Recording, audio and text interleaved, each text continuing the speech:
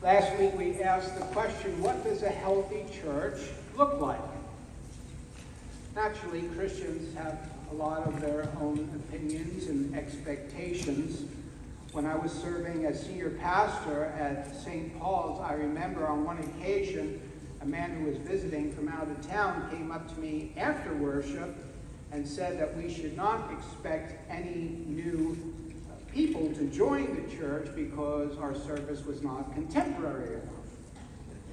And I replied that most people who worship with us did so because we offer something unique, something different from the typical evangelical church. 2 weeks ago, I mentioned to you that there is a trend among some younger evangelicals that are leaving their congregations and going to Catholic and Eastern Orthodox churches because they've become dissatisfied with services that emphasize style over substance. They consider those services to be shallow and authentic. They long for something tried and true. So what many of them fail to appreciate, of course, is that there are churches in the Protestant tradition, like St. John's and St. Paul's, that are committed to the historic Christian faith and incorporate historic forms of worship to maintain a degree of continuity with the church of the past, forms that we believe honor God and find spiritually enriching. The man who approached me clearly had a certain set of expectations of what the church should be like, possibly because a contemporary service was all he had ever known.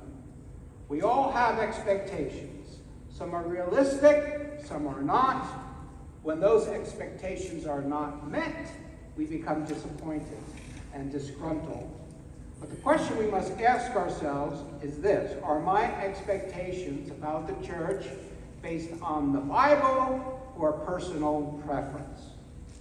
If we're honest, it's probably a mixture of both, and it's helpful to sort those out. There's nothing wrong with having preferences as long as you recognize them for what they are and they don't become priorities.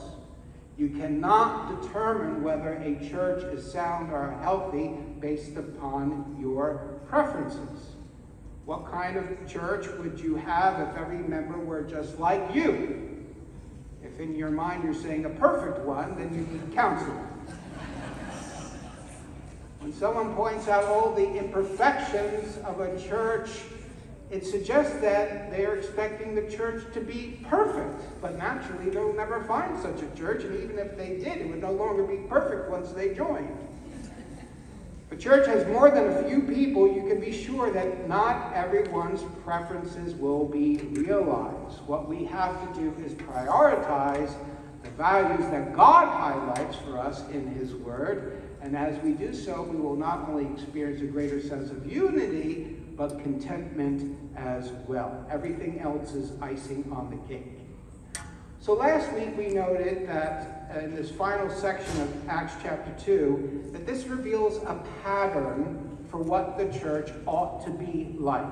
Luke gives us 4 marks of a church filled with the presence and the power of the Holy Spirit. So we've already considered the church's teaching and fellowship. Today we want to focus on the church's worship and witness.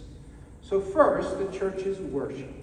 If you would look at verse 42, and they devoted themselves to the apostles' teaching and the fellowship and to the breaking of bread and the prayers. The impression that we get from the early church in this depiction is wherever we go, whatever we do, we're going to go through it together. That comes from an old song, but I think it was true of them. That bond of togetherness is so prevalent here. But that bond runs counter to our culture. People today are so individualistic that the biblical ideal of community seems strange to them. We like to live private lives without interference from others. We open up segments of our lives to certain people because that's a necessary part of living in society, but that comes nowhere close to the biblical portrait here of devoting ourselves to the fellowship, to the breaking of bread, and the prayers. The fact is, we are social beings, communal beings, and we cannot find real fulfillment in life unless our community life is meaningful. Whatever you may think of the lockdowns in 2019, whether they were necessary or not, they did have an undesirable effect on our mental and emotional health, because we're not meant to be isolated. We were forced to develop new habits during the lockdown, like worshiping from home. I didn't like that one bit, principally because I had to hear myself sing instead of the congregation. I'm glad you like that, Faye. Some feel that television has taken away from people the need of being involved in Christian community. I think that can be viewed as an opportunity, because life without community creates a deep void in people's lives, which the church can fill if we get down to truly practicing Christian community as described in the Bible. There's an element of our worship and our faith that cannot be experienced in private or by watching a service on YouTube. There are some graces and blessings that God only gives to the public assembly with other believers. We were made for more than private devotions. We were made to worship Jesus together. That's what the saints and the angels are doing in heaven right now. They're not isolated, worshiping Jesus one-on-one. There's this huge throng worshiping the Lord, a multitude that no one can count, and we're going to join them one day. The church is supposed to be a foretaste of what heaven is like. Corporate worship is the single most important means of grace and our great weapon to fight for joy, because like no other means, corporate worship includes the preaching of the word, the sacraments, fellowship, the collective praises and petitions and confessions and thanksgivings of God's people. Perhaps you can identify with Martin Luther, who in his experience of corporate worship as a means of grace, this is what he said. At home, in my house, there is no warmth or vigor in me, but in the church, when the multitude is gathered together, a fire is kindled in my heart, and it breaks its way through. Do you ever feel like that?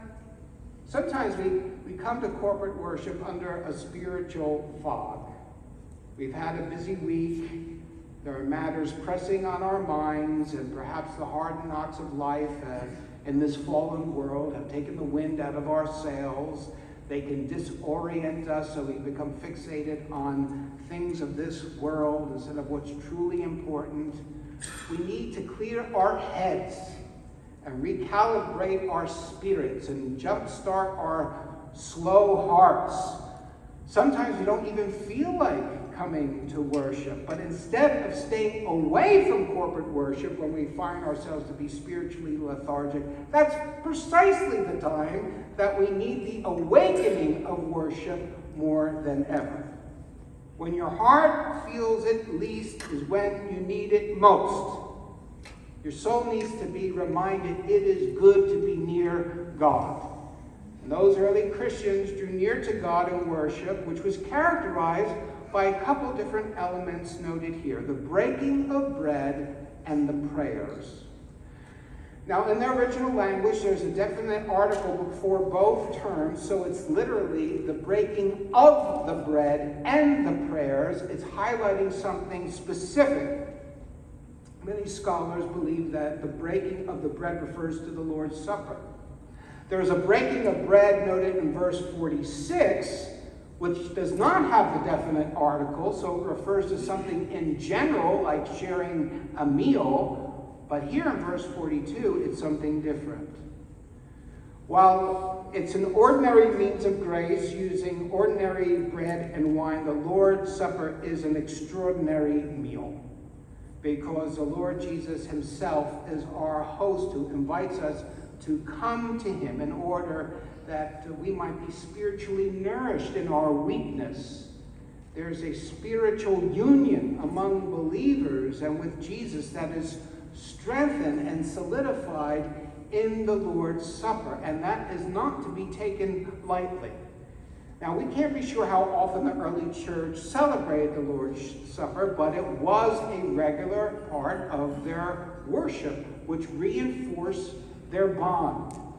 And that's why we need to make sure that we're here every time we're celebrating the Lord's Supper. We need that reinforcement as well. As we come together to the supper to feed on Christ spiritually, he draws us closer not only to himself, but to one another in the body. He knits our hearts together as we share in the bread and the cup. The other reference of breaking bread is in verse 46. Look at that for a moment. It says, "And day by day, attending the temple together and breaking bread in their homes, they received their food with glad and general hearts." Well, this is another aspect of just eating together, spending time together over a meal. And apparently, this was an important part of church life. This is one reason why I think Baptist churches grow faster than Presbyterian churches, because Baptist churches have more potlucks than Presbyterian churches. The first Christians needed that time to interact, to share, to learn from each other, and as they did, they received their food with glad and generous hearts. Fellowship around food was a predominant feature in the early church, and it should be no less important in our time. Now, whatever individual churches do, whatever they decide is best for them, this practical ministry around food, especially Italian food, involving mutual sharing and conversation, seems vital to forging relationships and fostering a sense of unity. In the Middle East, so Agnes and I served in the Middle East. In the Middle East, this is just part and parcel of daily life and of your social life. You gather around food. If you go to someone's house, they're serving you something. If you go to a store, they'll serve you tea and something to eat. That's a way of showing hospitality. But it brings people together. I think one of the challenges for Christians in America is developing deeper bonds with others in the church. On Sunday, we say, "Hi, how are you? How was your week?" But there's not much time for significant conversation. We try, but there's little time. So we have to create other opportunities to develop meaningful relationships. Now, one of the blessings of this congregation is that you are a warm and friendly bunch.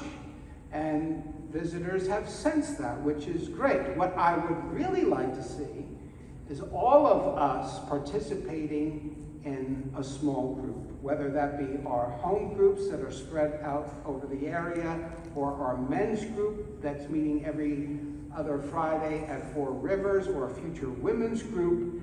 It's in those sorts of settings that we can exchange thoughts about the Word of God, share our lives, start to be vulnerable, get connected, especially if you're new. That's one of the best ways to get connected with other people. And if you have questions about that, please let me know and I can tell you about some of those opportunities.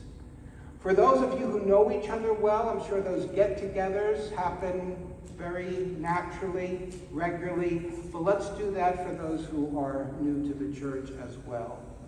Notice that the church's worship was both formal and informal. It took place both in the temple courts and in their homes. I think it's always healthy when more formal services of the local church are complemented with the informality and liveliness of small group meetings. And the church benefits from both. And I think that you can benefit from both if you're not already involved in that way. And then as it relates to prayer, Luke seems to suggest that whenever these Christians met together in the temple or in their homes, they set aside time to pray together. The disciples were not content just to talk to each other. They wanted to talk to the Lord Jesus as the head of the church. And certainly prayer was a part of the remarkable growth of the early church. The importance of corporate prayer cannot be overstated. Whenever we get together, let's pray for God's blessing in order that we might be a blessing. This is the way that Psalm 67 expresses it. Lord, bless us. Why? So that we might be a blessing to others. If you receive our newsletter, you know that some of us have been prompted by the Lord to meet on a weekly basis to pray on Wednesday evenings in downtown Winter Garden. All of you are invited. I realize maybe all of you may not be able to attend. What are we praying for? We're praying for godliness, grace, growth for Jesus' sake, and of course, that many would come to a saving knowledge of the Lord Jesus through our witness and the witness of other Bible-believing churches in our area. I've been asked, can we pray for revival? Will prayer bring revival? Well, ultimately, revival is a sovereign work of the Holy Spirit. It doesn't happen frequently, but when it happens, what's primarily going on is God is heightening all the graces that he bestows upon the church, including the proclamation of the gospel. But it only lasts for a season. Those revivals don't last forever. They last as long as God wants it to last, but they always have enduring effects. Prayer cannot guarantee revival, but it does appear that a movement of prayer often precedes revival. That is to say, God prompts his people to humble themselves, to cry out to him for transformation and the transformation of society when he intends to act. Now, most of you have probably heard of the First Great Awakening. I wonder how many of you know about the Second Great Awakening. How did it start? It all began with a 48-year-old businessman named Jeremiah Lanphier, who gave up his business, determined to siege the throne of grace for the success of the gospel in New York City, both among the poor on the Lower East Side and the prosperous Manhattanites of Wall Street.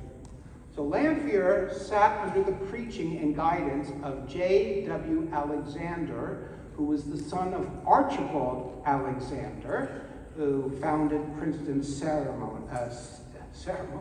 Seminary. Very godly man.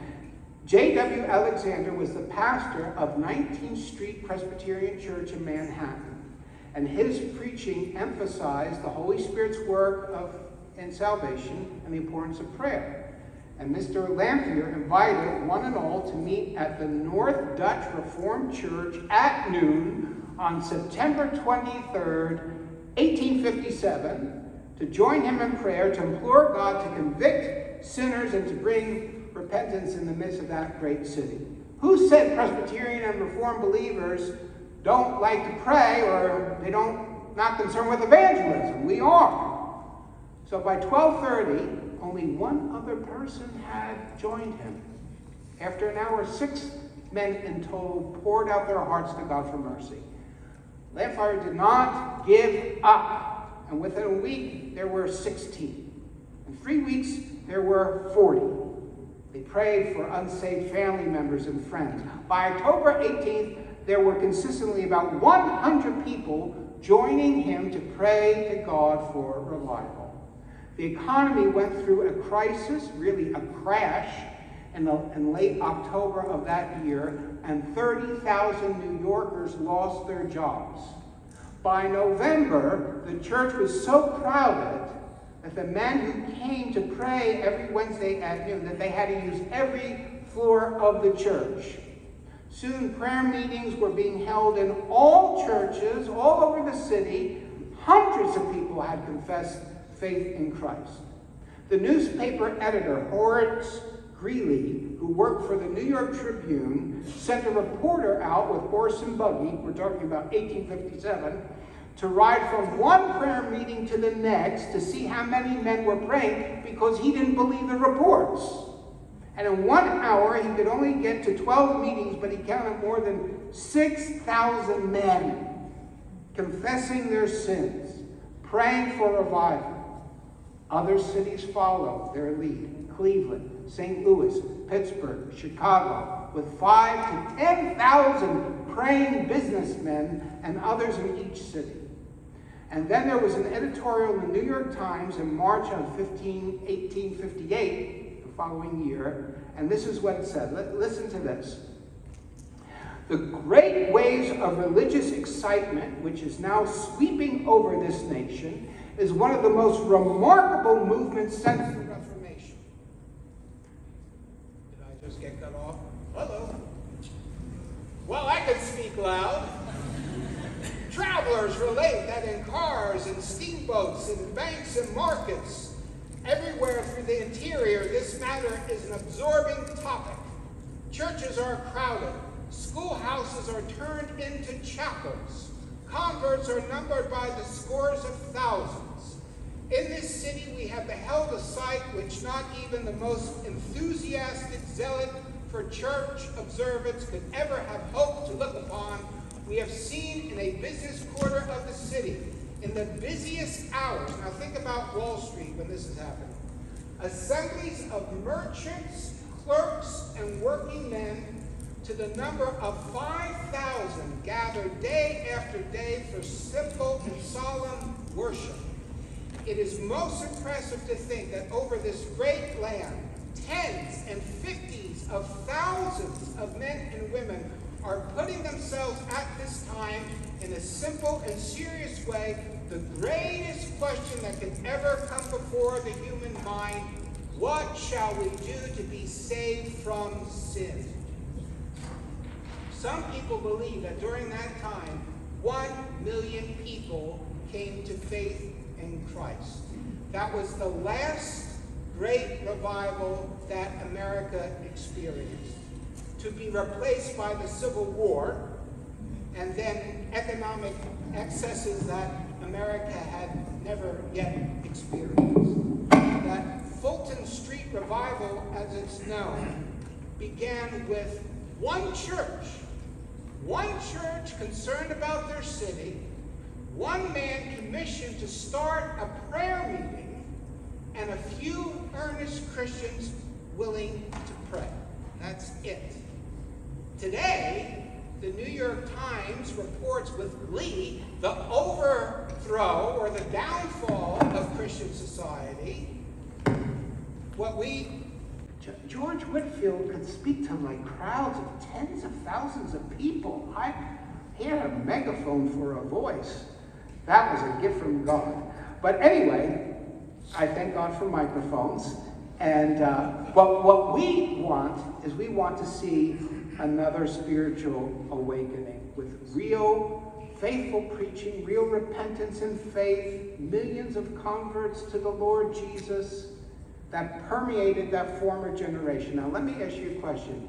Do you think God can do that again? Do you? Do you believe that God can fill this auditorium? Okay, we got some Baptists here today. There we go.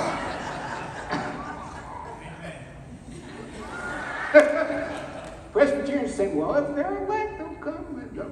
Well, that is true. But, I'd rather it not happen that way. I'd rather we grow to a certain point and plant more churches. But I think we need to have a big vision and trust God for big things. When I say that God's given us a vision to reach the community, I mean the entire community. From North Winter Garden all the way to the bottom of Horizon West, from Ocoee to Claremont. We don't have to be big in order to be successful. Being successful in God's eyes is simple obedience, but I think there is something to the perspective of William Carey, who was the father of modern-day missions, went off to India and started a movement that shook the world. William Carey said, "Expect great things from God, attempt great things for God." The Lord has already given us his Great Commission. He's already given us the power to fulfill it through the Spirit. And he says, go and make disciples. No reason to wait. Step out in faith. I'm with you. I go before you. I'm beside you. I'm in back of you. I have all authority in heaven and on earth. I can overcome every obstacle that comes your way. Just trust me. You be faithful and leave the results to me. Expect great things from God. Attempt great things for God. And that leads us to our last point. The early church was marked by its worship, but also by its witness. The end of verse 47 fills out the picture. It says there, the Lord added to their number day by day those who were being saved.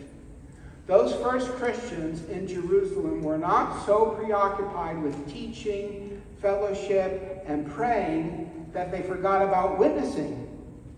The Holy Spirit is a missionary spirit who created a missionary church. Notice what it says. The Lord added to their number.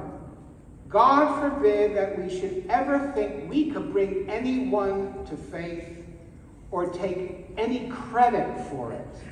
Now, the Lord did it through the preaching of the apostles and the witness of the early church, and yet he did it. Again, we share the gospel, we leave the results to God. The Lord Jesus is the head of his church, and he alone bestows salvation from his throne. This doesn't make evangelism and missions unnecessary, it makes it hopeful, because he is able to do it and intends to do it.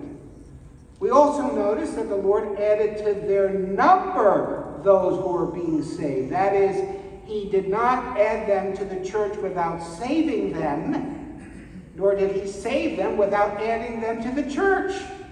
Salvation and church membership go together. And then he added people daily to the church. Their evangelism was not programmatic. Just as their worship was daily, so was their witness. Praise and proclamation were both a natural overflow of hearts full of the Holy Spirit. Now, the text doesn't imply that this will be the experience of every church at every given moment, but the church's witness ought to be continuous. As Christians, our evangelism must not be limited to specific occasions for outreach. We talked about this morning in our Sunday school class because we're talking about evangelism. Evangelism is to be a lifestyle. You trust God for open doors and open hearts, and you're intentional in sharing the gospel. We want evangelism and missions to be an overflow of our delight in God. We don't want it just to be a duty, but a delight. That delight confers more honor than duty. My wife, rather me honor her because I want to, rather than because I have to. You delight yourself in the Lord, and then you declare the goodness and grace of his gospel, eager to draw others into worship because you're so passionate about worshiping the Lord Jesus. When you're in love with somebody, it shows, right? You let others know that Jesus is the love of your life and the joy of your heart. Even if you're struggling, you can still communicate that message of hope. That's being authentic. If you're declaring the hope of the gospel that you yourself are clinging to in your trials, you are being authentic. So this morning we looked at the remaining features that mark the early church. And as we humble ourselves before the Spirit, determined not to quench him, he will manifest these marks among us as channels of God's grace and vessels of God's blessing.